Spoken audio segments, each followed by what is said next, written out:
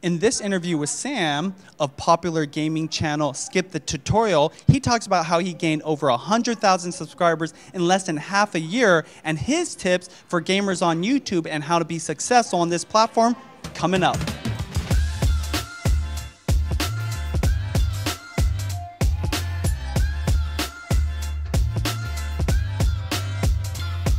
What's up, influencers? I have another interview where I've got Sam from Skip the Tutorial, and we're gonna be talking about gaming. So thank you, Sam, for being on Video Influencers. Yeah, thank you for having me. We help you build your influence, income, and impact with online videos. And even with gaming now, because a lot of people ask me about gaming channels and advice on how to start gaming channels and do gaming, gameplay videos. And to be honest, I'm not a gamer myself. So a lot of my advice is very practical, good principles for any channel. So you're the perfect person. And just to give you guys some stats on Sam and his success, just in the last half year has grown over 100,000 subscribers. In fact, started the year off with 20,000 subscribers. Yeah, that's right. And has got 15 million views so far. But more importantly, did it in the gaming space, which is so competitive. So Sam, take us back. Yeah, so I first started off wanting to learn how to edit in Adobe Premiere, and that was at December of 2017. And then from there, I was doing Let's Play content because it was the easiest to record and then edit quickly. But it wasn't getting any views, so I wanted to start and try to experiment with different things. And I was kind of at a crossroads when I came to VidCon actually in 2018, last year, and that's actually when I met Sean. And when I met Sean, I was able to talk to him, and I said, you know, I'm kind of a variety channel right now. I don't know what to do. And he said, just pick a direction and stick with it. And doing that, that actually gave me a lot of the direction that I needed to start and take my channel in the right direction. And when I was at VidCon last year, I had 200 subscribers. And now VidCon this year, I'm over here with 140,000. And it's been really surreal seeing the growth. So toward the end of December of 2018, I was doing game design videos, and those were doing well. They weren't doing big numbers, but they were doing fine. And I wanted to get into the challenge space because I had some friends that were doing stuff sort of in the similar vein, and I've been wanting to do it for a while. And so there was this trend in the Nintendo community where you would beat certain Mario games without getting any coins. And I thought, okay, great, this is an opportunity for me to get back into this space and actually, you know, it's relevant right now, so I'll hop onto this trend and see what happens. And then from that trend, I posted that one week. It became my most popular video pretty quickly. And then I continued it week over week to the point where no one even remembers that I started with that trend.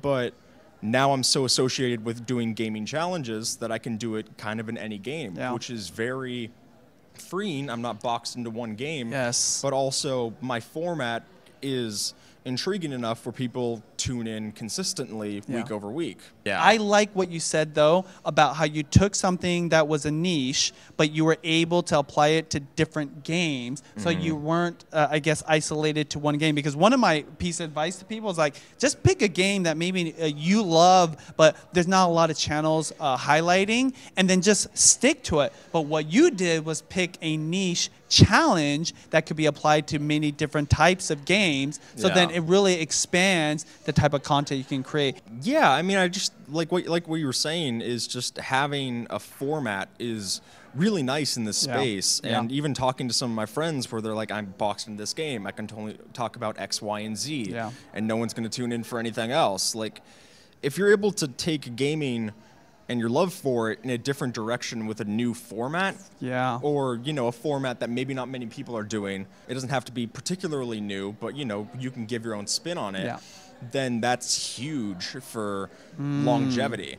And that's why I've been able to do it for, you know, months since then, even when the trend that I initially hopped on is already died off. I think that's literally the best advice I've ever heard for gamers. A format versus a game.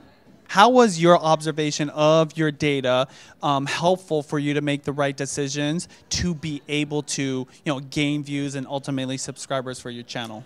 Yeah, analytics, I would say, and I tell this to every creator that I make, is that analytics are the single most important thing that you can be looking at. And whenever people say, oh, YouTube doesn't give you enough information on how to be, like how to grow your YouTube channel, they do, it's in the form of data. And I'll be looking at my analytics several times over a day, because getting to look at click-through rate and how long people are watching a video and average view duration are the two most important factors that YouTube's looking at for recommendations.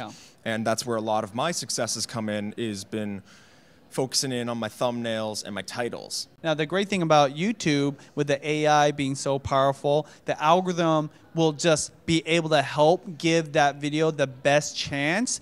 But that thumbnail and title, that's what speaks to people. That's what they see, and that's what they read, and that's how they make their decision. Any advice that you would want to give to a new YouTube channel getting into the gaming space? If you're starting out in gaming, which is a very competitive area, as you mentioned, I would recommend just looking at what you're getting recommended to you and what you're seeing other creators that you're watching doing. Research what other people are doing, see what's going on, try to find trends if there's ever any there. If there's a game that's getting popular or a format like it was for me, then ride with that, and that's going to be huge for growing your channel. And it might not come quick. It didn't come quick for me. For sure, just trying it and then going in a direction, sticking with it, and then using the data to then correct when you're on that path. Amazing. Well, thank you so much for being here and sharing your wisdom and your experience here on YouTube. I haven't been able to answer these gaming questions, so this is perfect.